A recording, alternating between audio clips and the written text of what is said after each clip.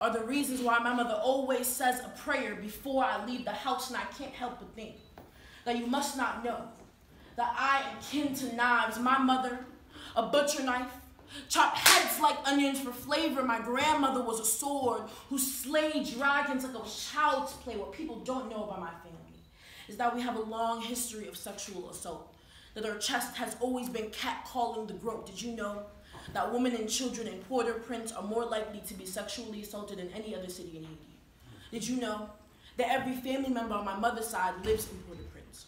Did you know that UN peacekeepers are running child sex rings and impregnating women, rewarding the bodies with peanut butter on single slices of bread? The Janila Jean, 18, pregnant at 16, belly swollen with peanut butter and baby, said, and I quote, "Sometimes I imagine strangling my daughter to death." Do you know that my mother is always worried that she's beginning to lose her memory, forgetting that she called to ask where I am only 30 minutes ago, and there are always taste buds ready to bask in our blood. The ground is always ready for our uteruses. Every morning, we sharpen the tip of our blades before leaving the house, because who's to say that today we won't be mistaken for a spoon or a silver platter?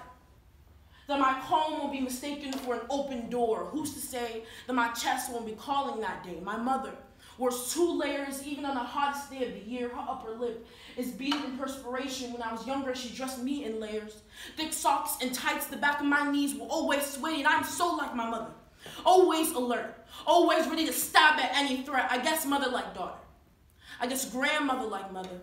I guess every woman like me. I guess we always have to drown in our own discomfort for safety. My mother has made me a machete, both knife and axe. She knows I have to protect myself from a lot more than just men, that my handle will be a lot more important than my smile, or my brains, or my feelings.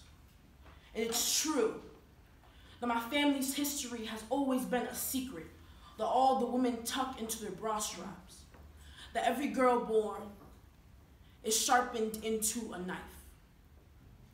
Man of Central, I hope I am making you very uncomfortable. That my skin is all of a sudden a sea of maggots. That there is an open wound where your manhood once laid. That the sound of my laughter slices you open over and over and over. Thank you. Woo!